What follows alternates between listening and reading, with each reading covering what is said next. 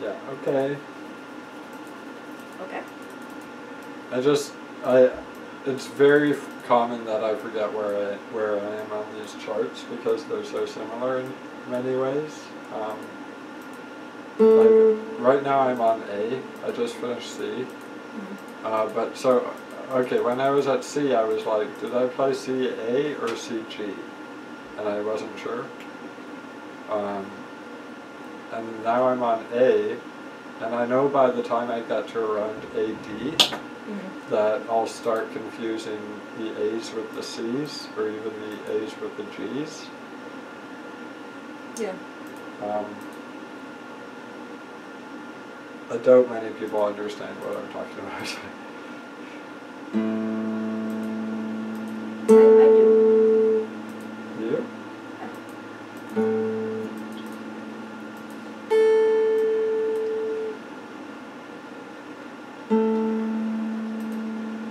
So, do you know anything about pedagogy? I don't know what that means even. It's basically the academic work behind how education is taught or whatever. Okay. So, like, behind the learning process and how to be a good teacher and stuff like that. Okay. So, I was just wondering if you had any scientific, like, so obviously it's based on the scientific model, but it's also somewhat, it's trying to improve the way schools function, Makes sense. so kids learn better. So in a way it's almost like rebellious against the current, like, model, the current education model.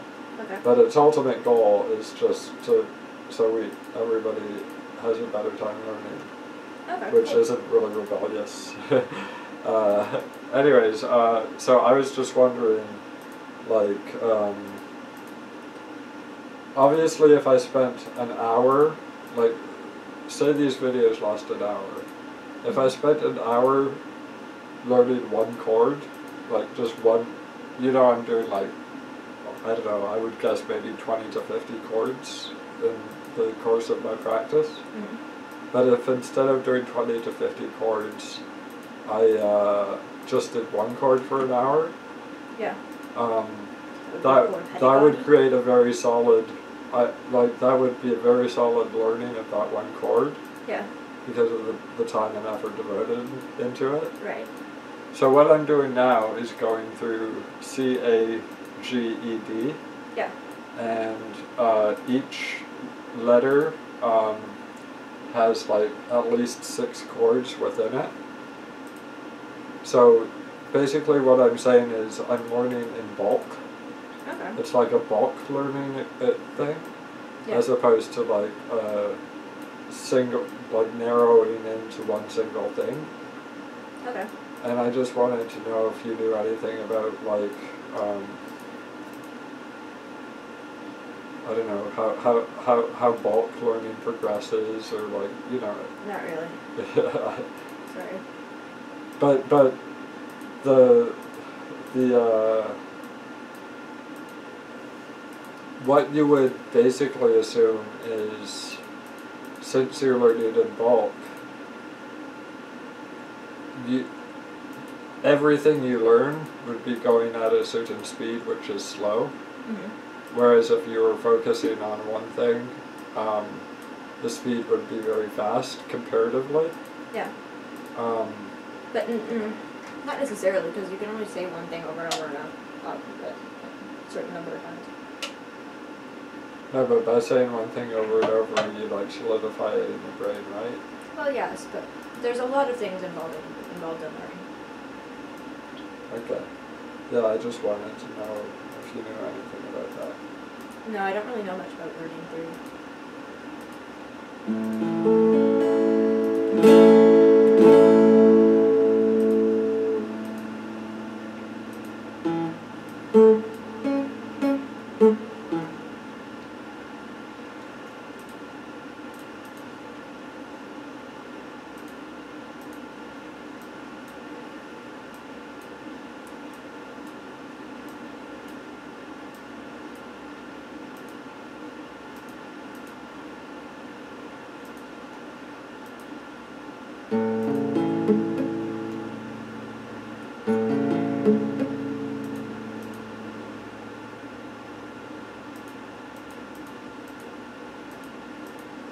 exactly was your question?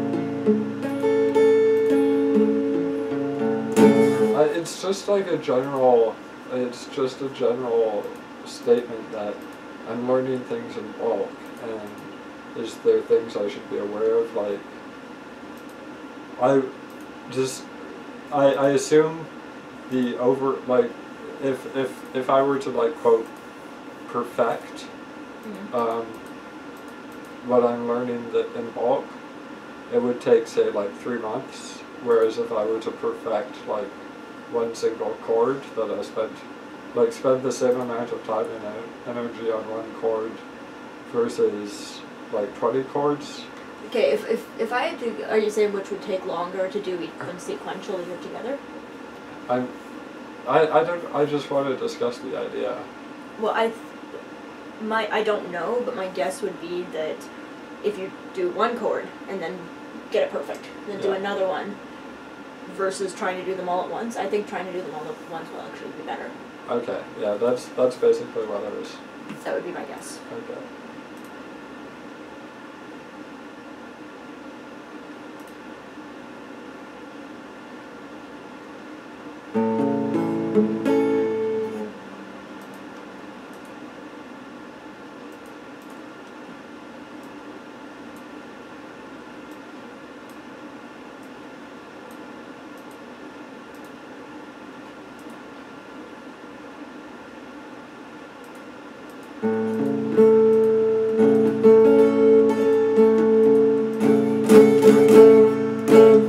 I can't really obtain that chord because I have to put my finger where the cut is.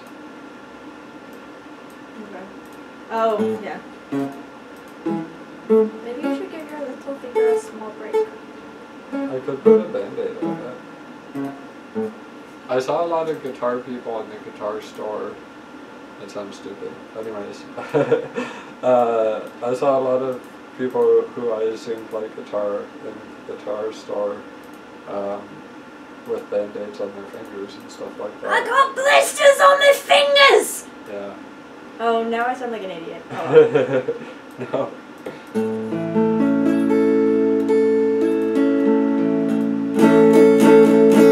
But I assume you could keep playing with the Band-Aid on. Probably. In fact, that might actually be easier even. Yeah.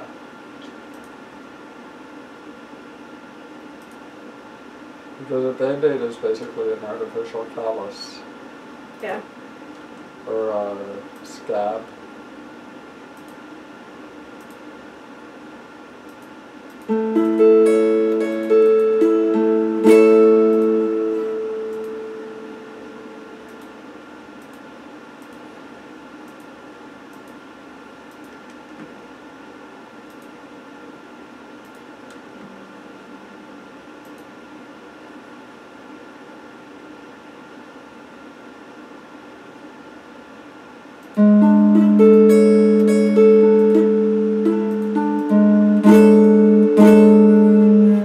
That's actually what it's supposed to sound like. Okay.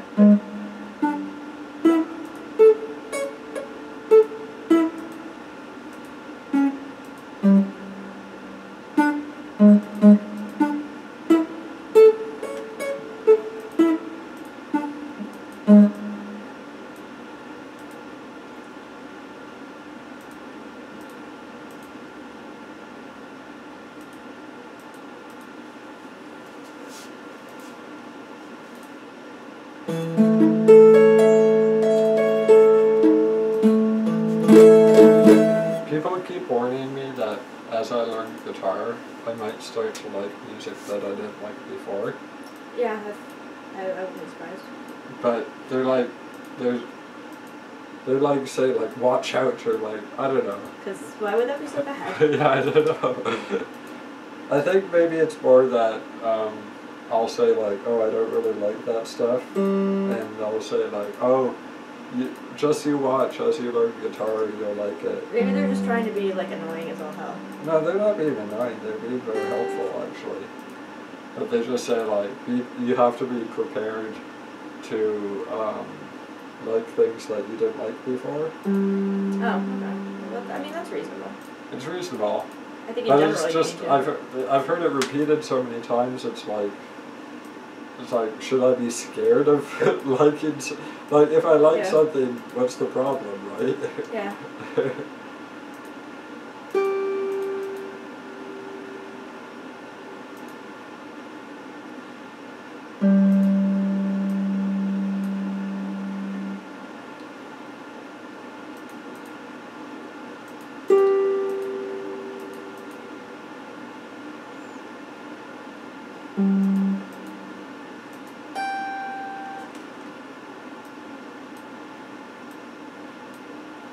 Is there anything, I mean, drugs is the obvious thing that, like, I like drugs, but I don't want to like drugs.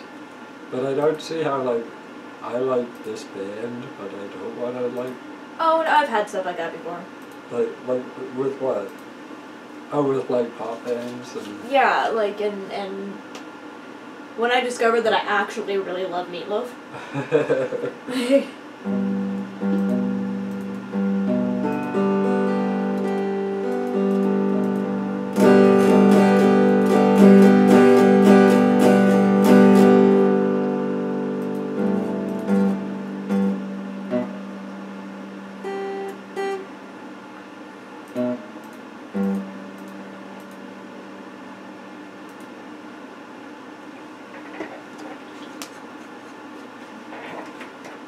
Oh no. I'm not sure what's going on this time.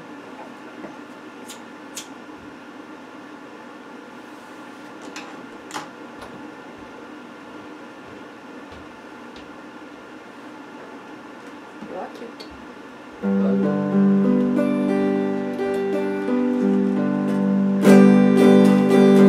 So we're gonna be having 2 meals in a row that involve gravy. And also, like, last night's meal was somewhat sizable. I mean... Your mom gave me the whole pork thing to cook. I know, it's all gone now, but... No, I know, which is kind of funny. I ate a lot of it. It was really good. I'm glad you like. You like?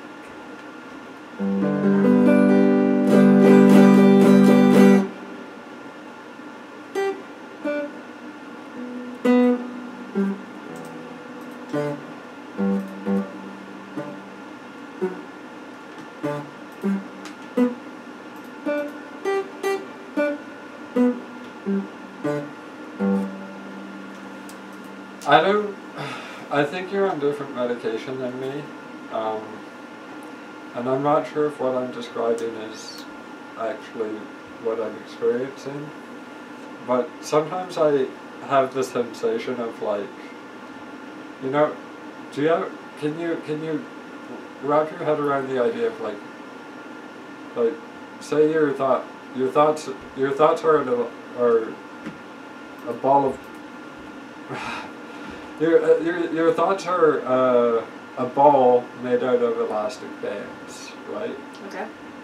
So you can pull a single elastic band from the ball. The ball will maintain its coherency as a coherent ball. I have no idea how you make rubber band balls. I don't understand how you start them. But you've seen them before. Yes, but I've never understood how you begin them. It doesn't matter. Okay. It's not important to the story. Okay. So say you have how your thought process operates is you have this ball of elastic bands, and I don't think I have the ability to really choose what I'm thinking about. But say you had the ability to choose, okay, I'm going to pull on this elastic band. So that elastic band is being pulled, and the pulling of that band is what forms the thought. Okay. Are you with me? Yes. Okay, so meanwhile, the ball itself maintains a coherent shape. Yes. So if mental dysfunction is pulling on an elastic band and the band snaps, or even pulling on so many bands that the ball just falls apart, like, that's mental disorder. You still got the rubber bands though. Yeah, anyways, so that being said, what medication does is when you pull a elastic band from the ball, it makes it more difficult to pull it past the breaking point. Oh, okay. Yeah, I could. That is a decent metaphor. Yes. It's like the diathesis stress model of mental disorder. I don't. The diathesis stress model is basically, here, let me draw you like the world's fastest, shittiest graph. Okay, well, basically what it is, diathesis means like pre-existing likelihood of getting a mental disorder, which involves genetic things in your childhood and all that shit. And then there's your stress level, which is completely independent of, well, not completely independent of that, but basically the theory is that, oh god, this is open tape. If you want, you can shut up and I can keep it. It's by John Abella, who's a really great prof. Anyway, basically the theory is that, like, here's the, like, for an average person, your line starts at 0, 0, and, like, the likelihood of you getting a mental disorder increases with stress. Yeah. And there's a point at which anybody will get it. But if you have diathesis, it's like a lower level of stress will give you the mental disorder, do you know what I mean? Yes. Yeah. I'm not explaining it very well, but... I understand what you say, but I don't understand how it compares to... It sounded like a similar thing, but yeah. Do you No, I understand. Also, now I'm getting worried and then... No, it's good. I love you. Oh, no.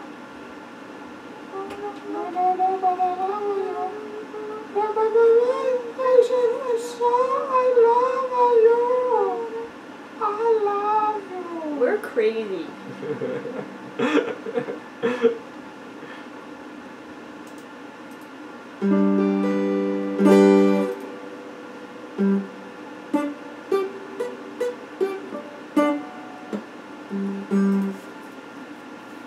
Anyways, I forget why I brought that up.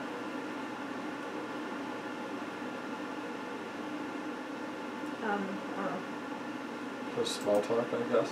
You are good.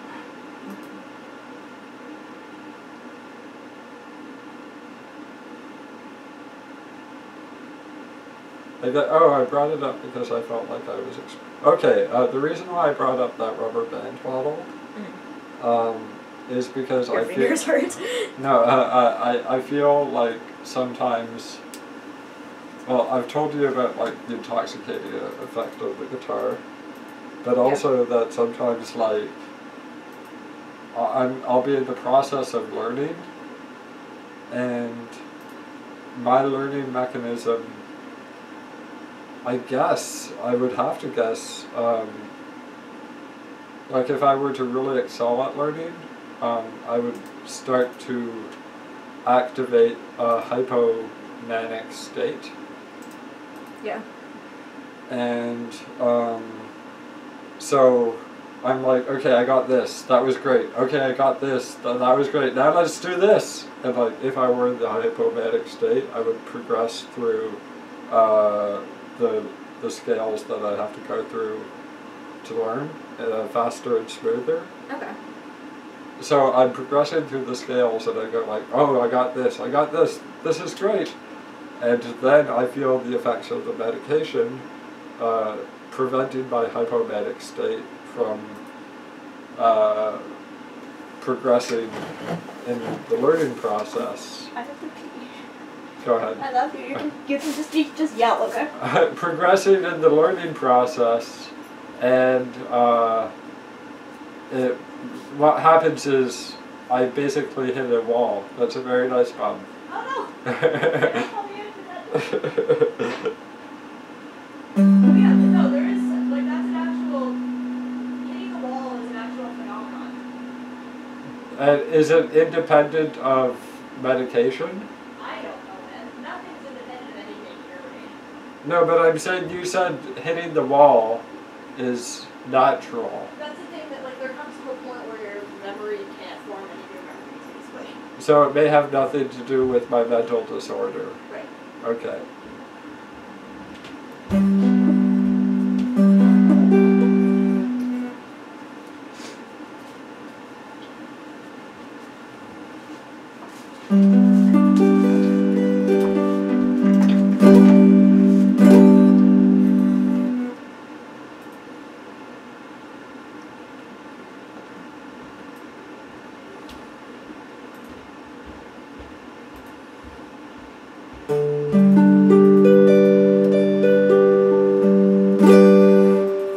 Did you go to the very delicious Coca-Cola beverage? Yes, you did. What? I was asking if you went to the delicious yes. Coca-Cola beverage store. I sure did.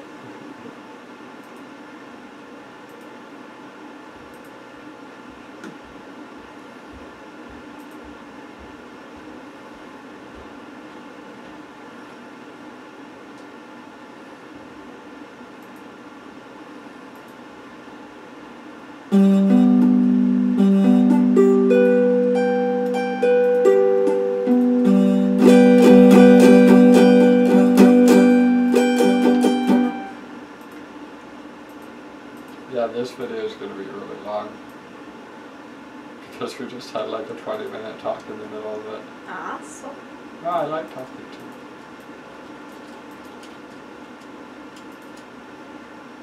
And plus, like, if those jerks aren't gonna watch my videos, I can say whatever. I can make my video be about whatever I want my video to be about. Like how much you hate redheads. No. You hate gingers. Why do you say that? Because you hate gingers. Why do you say that? Because that's like the only thing I can think of saying that you hate without getting you in trouble. Oh yeah. Good point.